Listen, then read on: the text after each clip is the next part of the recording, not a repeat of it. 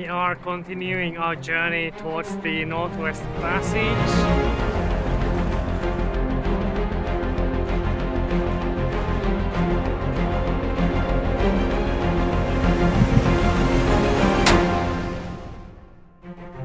Welcome aboard as we attempt to sail the Northwest Passage from Alaska to Greenland. Often referred to as the Mount Everest of sailing and many other cliches, it might just be the most difficult continuous sailing route on the planet. The passage is incredibly remote and riddled with sea ice and icebergs.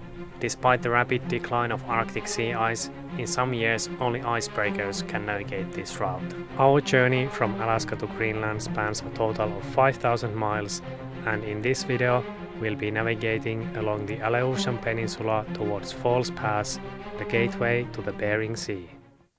We are now here in Geographic Harbor. We've seen a lot of brown bears and we've waited out a storm. This part of the coast is very remote and also very unforgiving. Once we get out of the Shelikof Strait, there are not going to be that many anchorages and not that much cover. So we really have to choose our next spot carefully. Heippa karhut, me lähdetään nyt.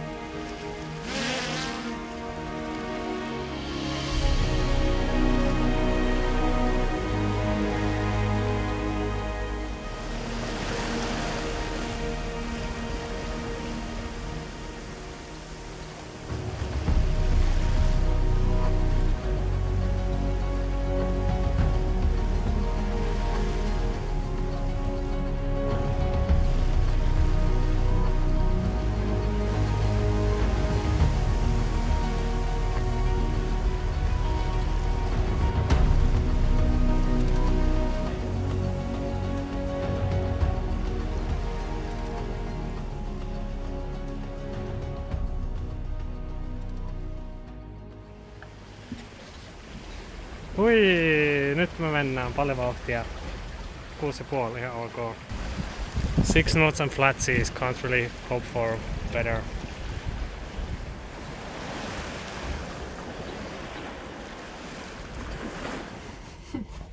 Näytätkö se kun ei oo valtoja? Näytän. Mä oon tämmöstä mukaan luukuuteen. Ei tuu pahaa oloa.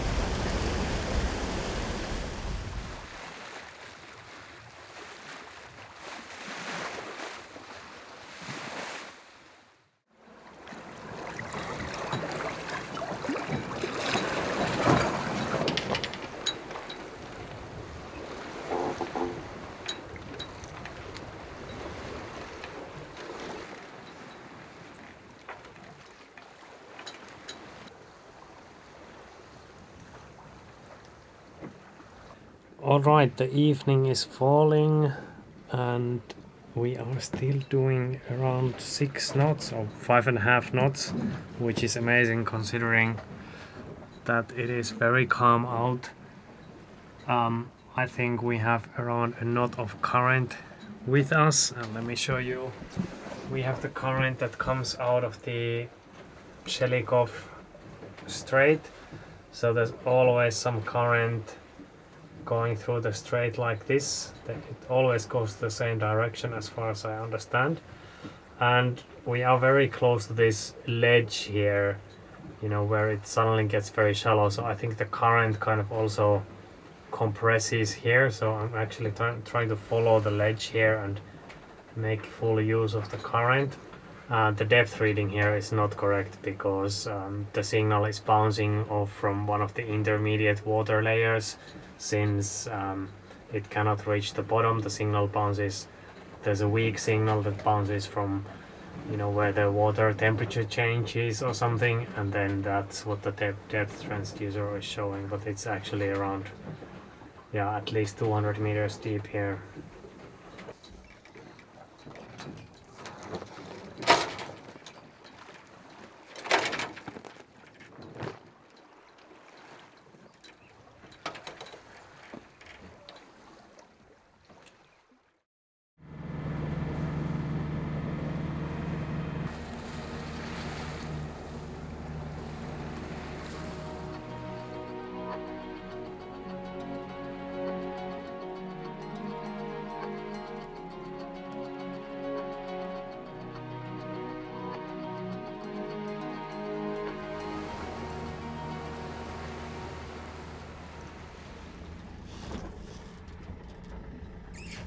I think there's something stuck on the propeller.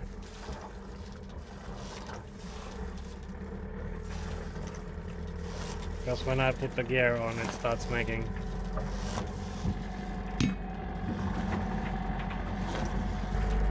Kuuletko?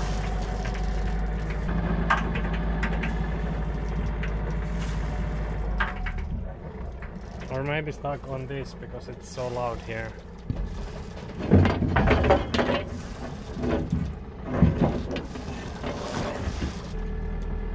I think it's just seaweed. I didn't want to try and reverse if it's rope because it might make it worse, but I think this one we can.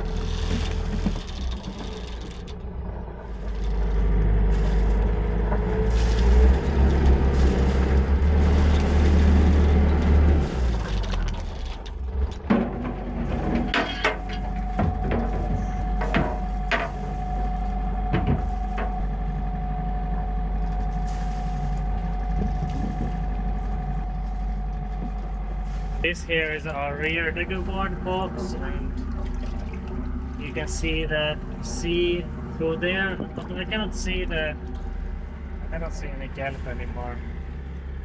Maybe I should put like a camera down there. Well, I put the camera down and I can see here from the footage that we have some bull kelp, but luckily enough it's just a piece of kelp and nothing else. We're not gonna dive because of that or anything like that. We are really shitty divers anyway, and the water is very cold. We'll just wait for this one to, I don't know, decompose or something. I think it'll come off eventually, but I'm surprised that it didn't come off already because I reversed really hard a couple of times and it's still there. Might be keeping us company for a while.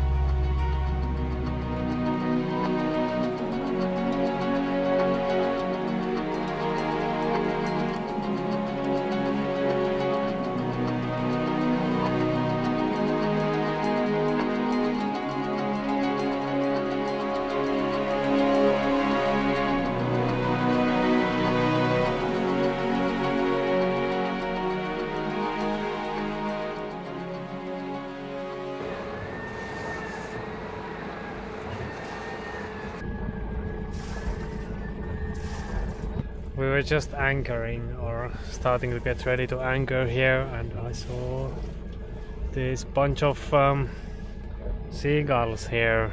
I thought they're standing on like a white rock, but turns out it's a whale carcass.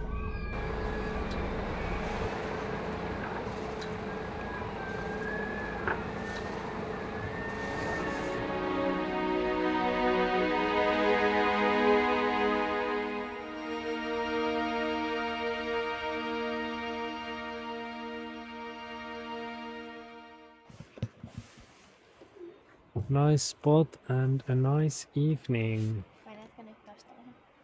Oikein.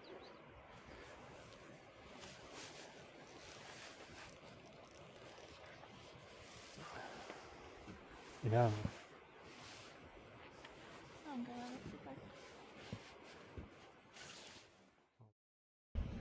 Today we are going on the beach. We have a mission, or two of them. First, gonna do some beach combing. I want to find one of these Japanese glass balls, the fishing floats, and then ta-da! Practice shooting our polar bear protection weapon. We have no idea what we are doing. Boom boom!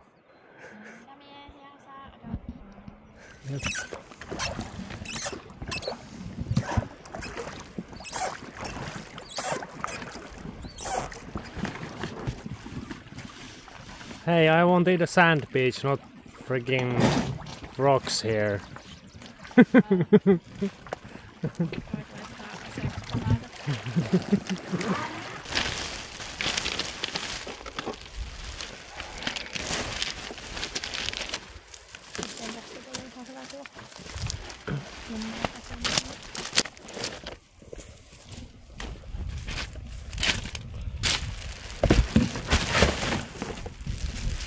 A lot of this trash is like from fishing, a lot of fishing floats and nets and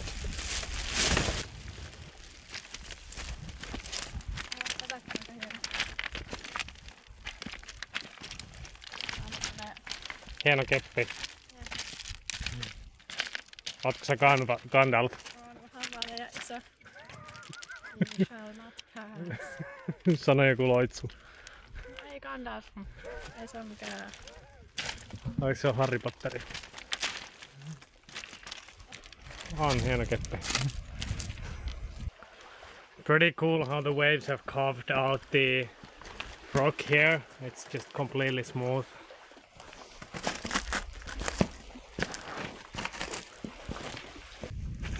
That's the first bone. This is a really small shoulder bone where the flipper connects to the body. But this is really small, look. It's a baby. Look how many blue mussels. Oh my god, that's a lot. These are really small, super small. We're not gonna eat those. No Japanese fishing floats yet, but we found one sack of plastic trash. Of course, this is only a fraction of what's here on the beach. We can only pick so much, but at least it's something. If I remember correctly, around 30% of the plastic that ends up in the sea floats.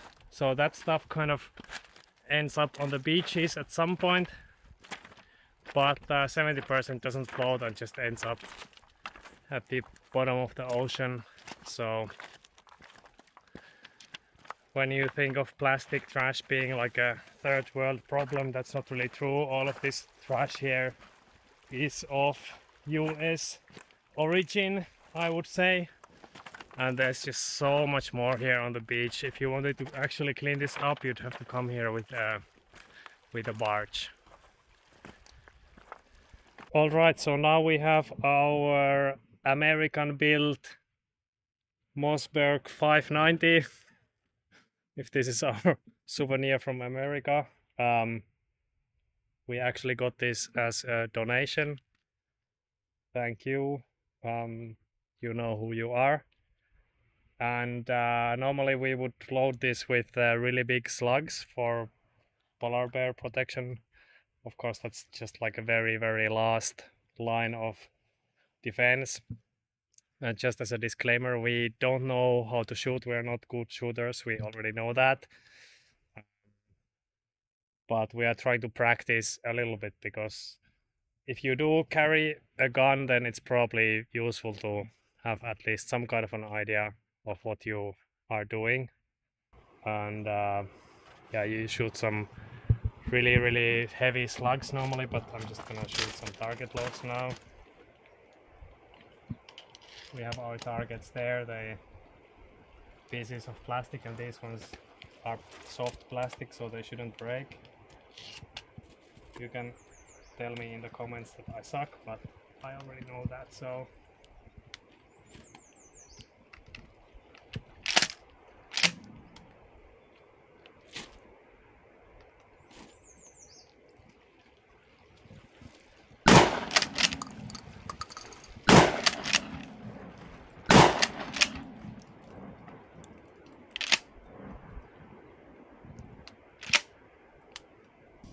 Yeah, these are just some really small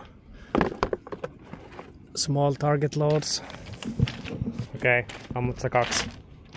Joo.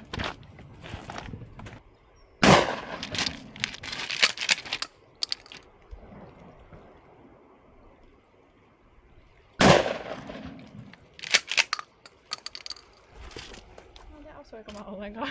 Osuit sä. Mut sulla menee vähän vasemmalle ehkä. Yritit sä ampua tota violettia? Joo. Sä asut siihen, sulla menee ihan pikkusen vasemmalle. Okay, I'm gonna shoot some buckshot rounds. These are a lot bigger, they should have more recoil. And we've moved up the hill so that everything is soft, so we don't have like rocks anywhere, just in case there's like a ricochet, I don't know.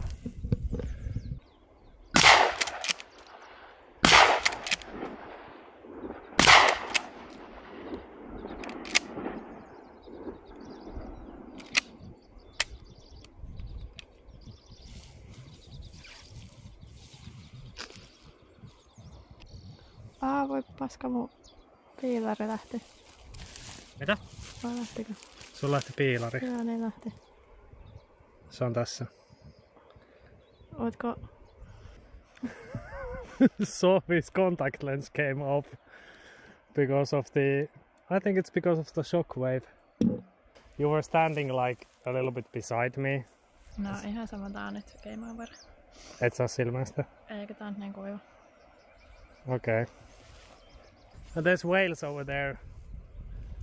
I can see them blowing air over there. Oh, you won't be able to see it on the camera. Maybe we see them when we leave. Oh, yeah. There's at least 2.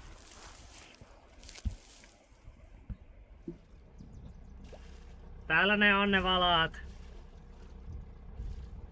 The whales are still here. It's 2 humpback whales, I think.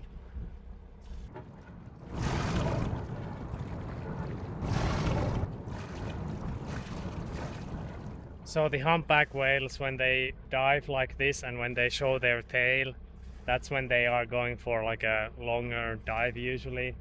So they are feeding on some herring here, so I know when they dive and they show their tail, then it seems to be around like 5 to 10 minutes that they stay under the water right now.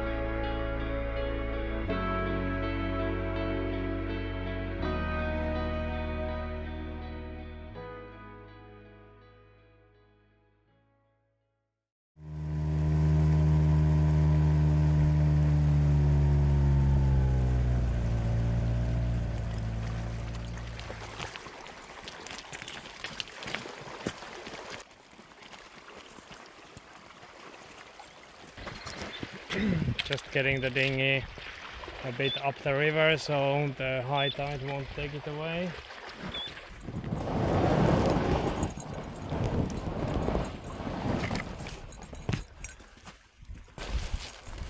So green and so soft. Okay, literally walked 50 meters and there's a bear there. Looks like a bear, right? Yeah, it's a bear. Too big to be anything else. Just chilling in the grass.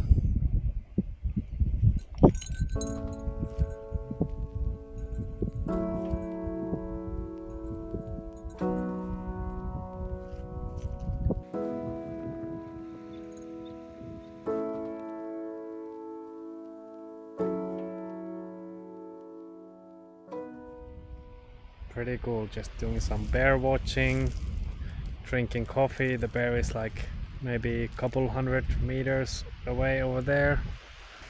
Sophie has reached a level of comfort with the bears because she's just reading a book there.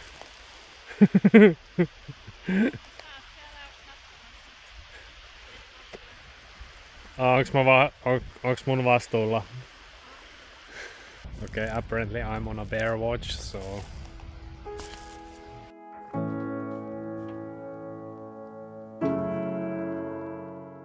Before the salmon season begins, the bears can be quite hungry.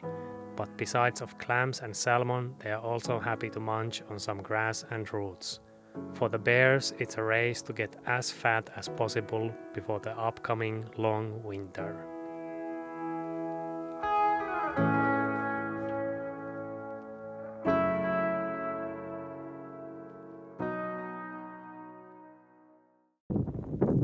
What's sad here as well, you see the bear tracks and then literally next to them just so much trash here on the beach.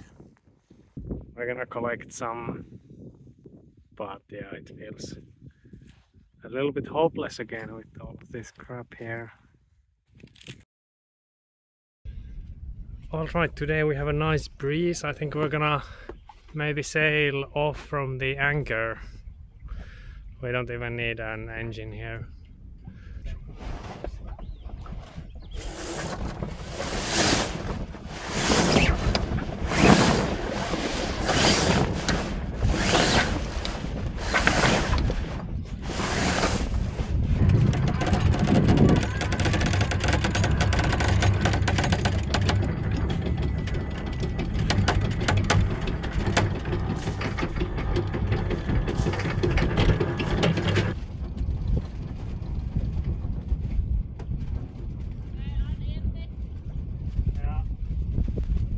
We are obviously experimenting with these lazy jacks. This is like a really quick setup that I put together in like 20 minutes, so that's why the lengths for the lines are not decided, but we take them away.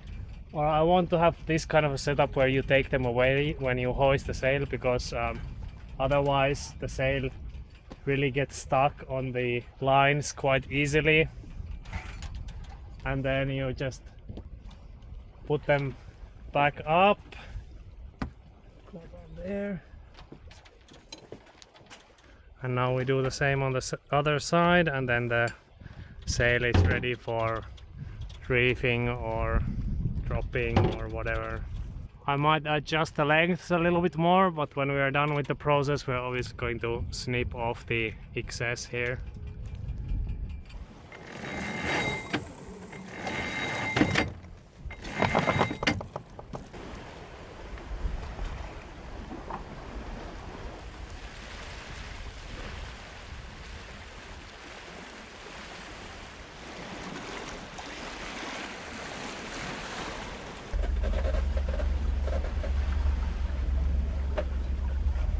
We need to go to a town to take out the trash that we collected on the beach. What are your plans in the town? Maybe fill up our water one last time. Go to the library. The swimming pool maybe. If it's open, it's at the high school, I think.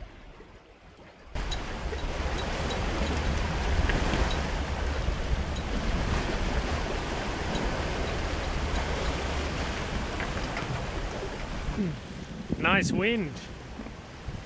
Very nice. Doing like 8 knots, 7.5.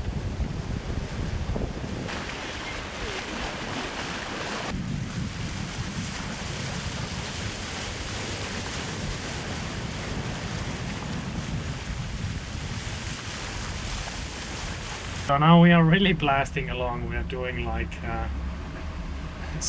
over 7 knots all the time, touching 9 knots when surfing down the waves. So it's kind of looking like we might need to even put a reef in soon.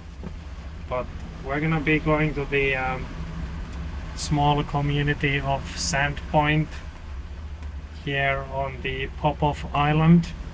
Should be a really interesting place, and there should be a good, relatively new harbor there.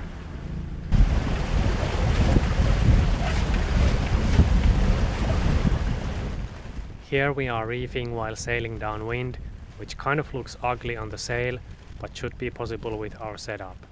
As you might notice, we are still working on perfecting our sail handling system. We tried to test and practice everything as well as possible, because we knew that after this leg we'd be entering the Bering Sea and things would start to get a lot more tough. Something wrong with the reefing lines.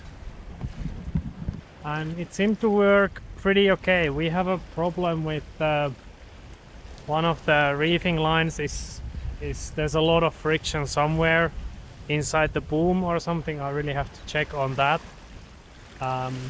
Although the block at the base of the mast is kind of not really that great. It's kind of not at the correct angle, so maybe swap that out.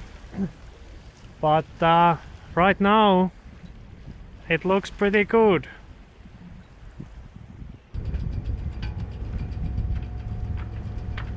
Interesting docking. The harbor is completely full, I think, as well. The salmon season is starting. And it's very windy.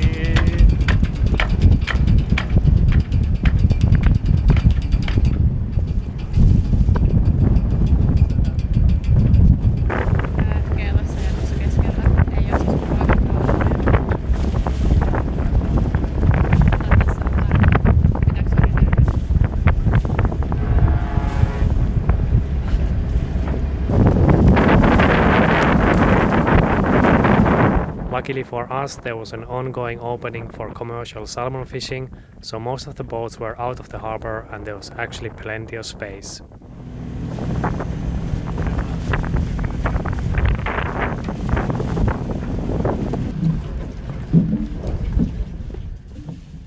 The openings usually last 2 or 3 days, and most boats go out fishing no matter the weather, because if you are not fishing, you are also not making any money.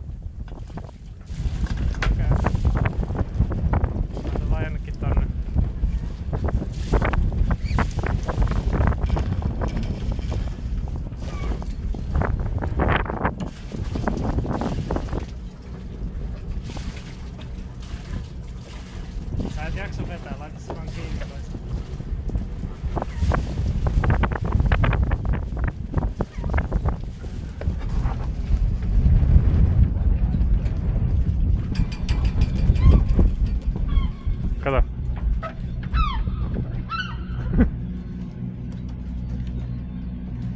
Heippa! We spent several days waiting for the gale to pass, watching the steady flow of fishing boats. The purse seine boats you see here are a common sight in this region, where commercial fishing is the town's lifeblood.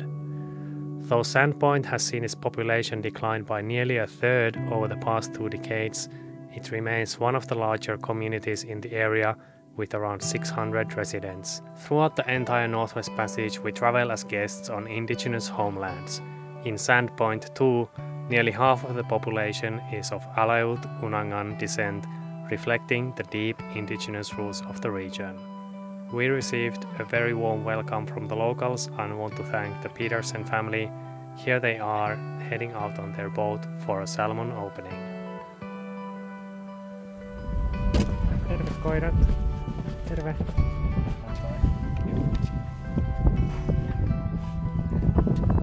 After Sandpoint we headed straight for Falls Pass, the quickest route from the Pacific Ocean into the Bering Sea. The pass, being shallow and connecting two vast bodies of water, has powerful currents and it is only accessible to vessels with a relatively shallow draft. The town of Falls Pass lies roughly midway through, just before you reach the northern section of the pass, which is the most challenging part.